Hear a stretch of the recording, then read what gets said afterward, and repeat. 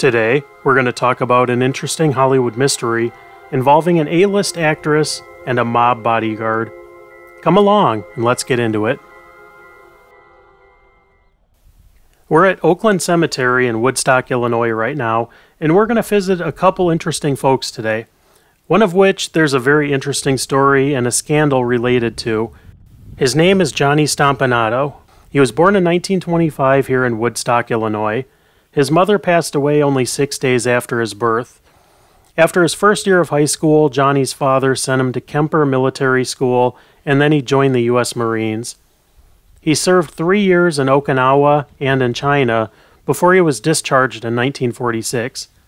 He met his first wife while stationed in China, and they returned right here to Woodstock. Shortly after, she gave birth to their son, John Stompanato III.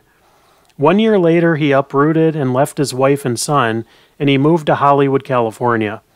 His wife was granted a divorce based on the grounds of desertion. He briefly married actress Helen Gilbert, who ended the marriage after only 3 months. Stompanato owned a business called the Myrtlewood Gift Shop in Westwood, California, selling pieces of pottery and wood carvings as fine art, and through connections made in Los Angeles, he became the bodyguard for gangster Mickey Cohen and an enforcer for his entire crime family. By 1957, Johnny Stompanato was in a relationship with actress Lana Turner, and their relationship was described as stormy at best, with frequent arguments and fights. At one point, he became so jealous of Lana's relationship with actor Sean Connery that he flew to England and threatened him with a gun. Connery fought back, and basically Stompanato was reported to the police before being quietly deported back to the United States. On April 4th of 1958, Stompanato was in an altercation with Lana Turner in her home. He reportedly threatened to slash her face or something to that effect, and her daughter Cheryl went downstairs to grab a knife and went back upstairs to confront Johnny. Supposedly, the story goes he lunged towards her and into the knife, but it ended up being classified as a justifiable homicide. Johnny Stompanato was brought back here to Woodstock, Illinois for burial. Now I'm going to show you one of the crime scene photos, so if you don't want to see this, please look away.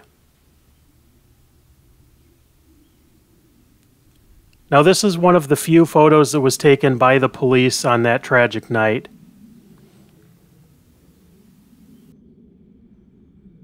And this is the home that it happened in, the home of Lana Turner back in 1958.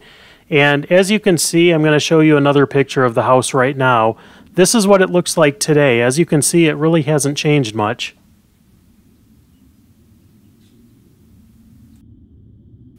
Here's one more look at the final resting place of Johnny Stompanato. Pretty short life, only 32 years old.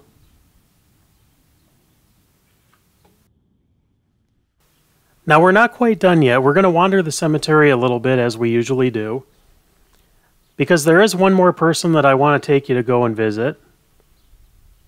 Now, this is kind of a neat family plot here. Now, as you know, I love exploring cemeteries, and even more so when you can find links to history, but there's going to be one more up here. Now, there's a guy by the name of Chester Gould. He was born in 1900, and in 1931 he was hired by the Chicago Tribune as a cartoonist. He introduced the comic strip Dick Tracy to the Detroit Mirror, and he drew the comic strip from his Woodstock home for the next 46 years. To stay informed of police methods, Chester took courses in forensics and investigative procedures. Gould retired in 1977, and then he passed away on May 11th of 1985 here in Woodstock, Illinois. Now this is the final resting place of Chester Gould and his wife Edna. As you can see, there is a image of Dick Tracy here on his tombstone. And just above it, somebody left a little action figure of Dick Tracy. It's nice to see that people still remember and memorialize these people. That's a great quiet monument. Now, Dick Tracy is obviously a kind of a pop culture phenomenon. They made a movie about it. It was a very popular comic strip for a long time in a ton of newspapers. And this would have been Chester's parents.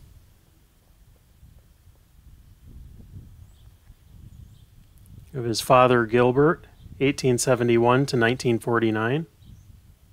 And mother Alice, 1879 to 1966.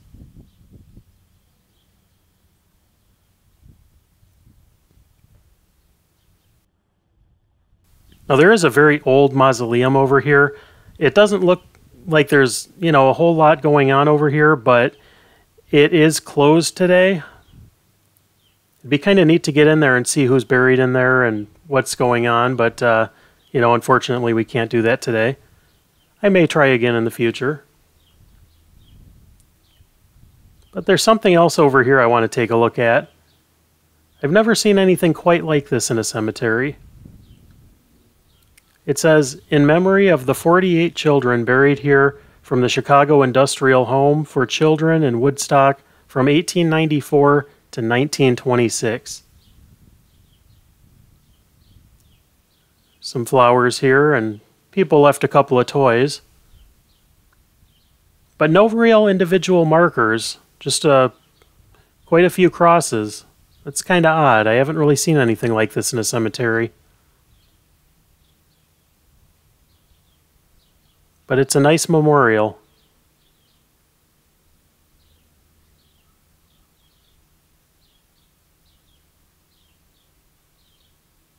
What do you think? Have you guys ever seen anything like this?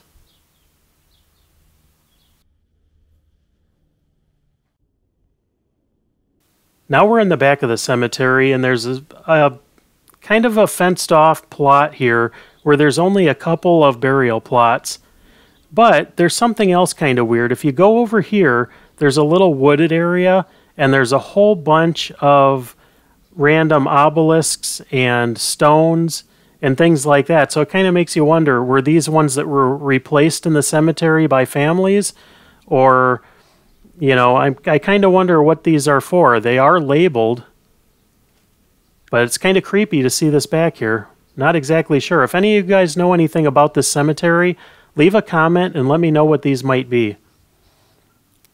But that's pretty much all I have for today. This is Oakland Cemetery in Woodstock, Illinois.